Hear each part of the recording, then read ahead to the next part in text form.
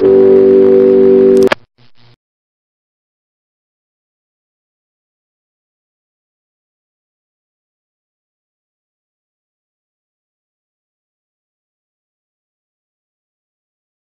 me, I don't know if this film changed how I see citizenship, but I hope it changes the way other people see citizenship, the people that watch the film, because like I said earlier, these are Canadian kids who were born here, who grew up here, who went to all the same schools as any Canadian citizen. So I hope they're just, afforded the same rights and privileges of any Canadian.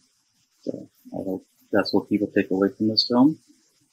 And then as far as advocacy, I would just say, like for me, I kind of always thought of advocacy as like some outside force kind of coming in and like talking for different communities or like on their behalf. So I would say what these mothers taught me was just kind of advocating for yourself, advocating for your community, because there's certain complexities that politicians and the justice system is just not going to understand, but these mothers do. So if you want to advocate for your community, it has to come from you and it has to come from the community. That's one thing these mothers taught me. I feel like it's every citizen's responsibility to protect democracy. Obviously, the recent U.S. presidential election reminded us all of that. I feel like as a citizen, and particularly as like a white, middle-aged person, that I have a responsibility to constantly check my privilege and find ways to use it to shift the colonial system that we're living in, to create a more equitable, more healthy world and communities, planet, all of it. Obviously, doing work that's focused around citizenship and civic engagement reminds us of that it's just that it's our duty, it's our role, and it's necessary. I learned that it takes more than just a protest or an email to your counselor or something like that to really have an impact to the way that politicians and decision makers are operating at City Hall. And it takes a lot of work. It takes a lot of organizations coming together to balance the scales and really present their point of view and their ideas of how things should be run in the city to come together and work. I come from a country where politics are very convoluted, and I feel like through this project and the group that I followed, I learned that that I should overcome my cynicism and that I should learn from them, and I've been inspired to maybe act in a different way and take on democracy into my own hands and be more active democratically.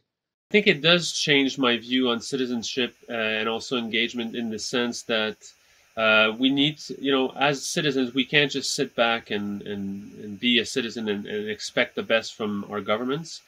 We need to be more involved in any way possible, and that's personal for a lot of people. We need to be more engaged and involved in what's going on if we want to see significant changes in our lives. Like Dave Meslin says in the film, I am not a conspiracy theorist either, but I do think that we're a little bit in a cruise control state in our democracy where politicians especially are only interested in our vote at election time and aren't really interested in our engagement on a more consistent basis. So our governments aren't sending the message that our engagement is even welcome. And weirdly enough, but maybe not so weirdly enough, people kind of need permission to make their voice heard and to speak out. And I think government could be doing still a better job in engaging the public and making their voice, telling them that their voice matters and that their voice is valuable. And I think that would go a long way to making civic engagement more appealing and more interesting in our daily lives. this film did change how I view civic engagement and advocacy.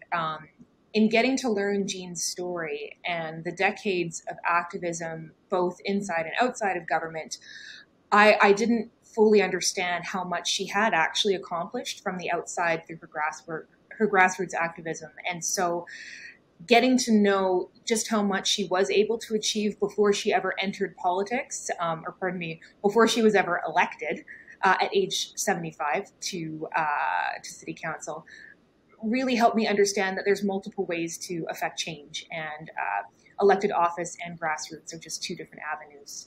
And also not forgetting civil disobedience when that is the right course of action, as Jean proved when she was arrested on Burnaby Mountain protesting the pipeline.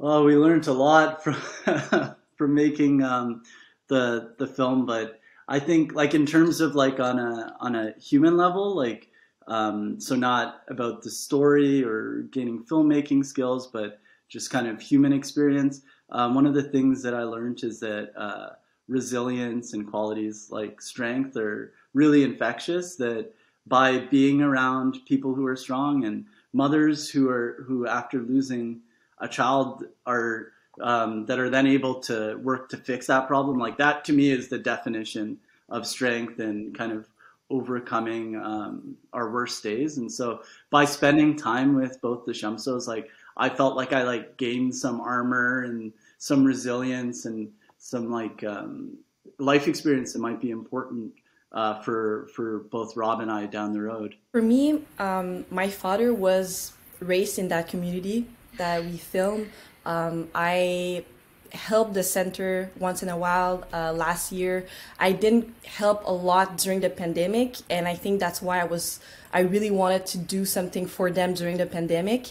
And I think what I learned is that if you help the youth, you can actually make a difference. Like I've seen the kids before the pandemic, and just to see their motivation, their smile, their engagement during the pandemic, I saw while filming, I just saw that we can make a difference if we help our youth, and even if we help the people in the community in general. Before filming, I didn't really see that. It really, when I dived in the story, that I realized that, wow, it can really make a difference. It's just a small gesture can make a difference to a kid, to an adult, to someone in your community.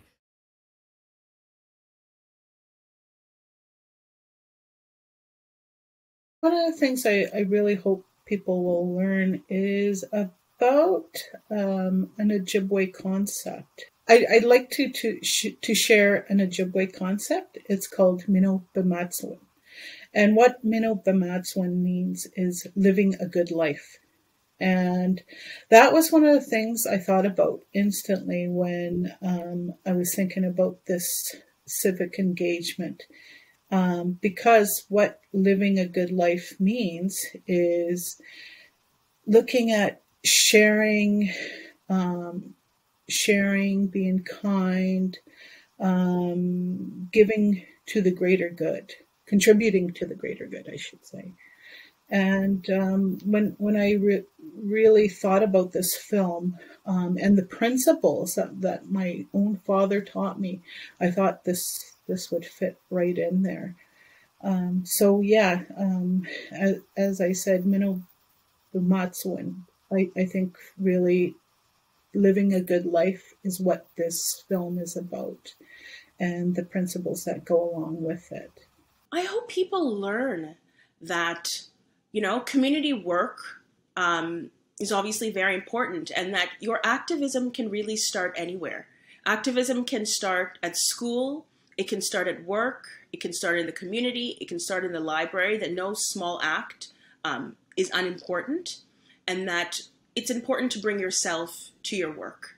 In the film, you learn sometimes that you see that Jill brings all of herself, and that's important to do. As I said, I want people to learn that no small act is unimportant, and that it's important to use whatever platform and whatever voice you have to bring to your cause. I want people to learn that you don't have to be perfect to make change, that we can all be growing and learning and trying to make change at the same time. You have this idea of what a change maker looks like, and a change maker is really all of us. We definitely wanted to make it inspiring because although it is a subject that's quite serious when we're talking about food scarcity and children during the pandemic, they're all very serious subjects and important side effects as well that have been brought to another level with the pandemic. And so what we're hoping to show the public is that even during hard times, you can heal as a community, and to just, even sometimes when we're so focused on us, we kind of forget that sometimes when we get all together and we gather the community, we can heal even more or help each other even more. The importance of community, especially when social gatherings aren't allowed and the schools are closed and whatnot. And so we're really hoping to show people that even in hard times, not to feel so alone. There is a community, there are resources, and we are stronger together.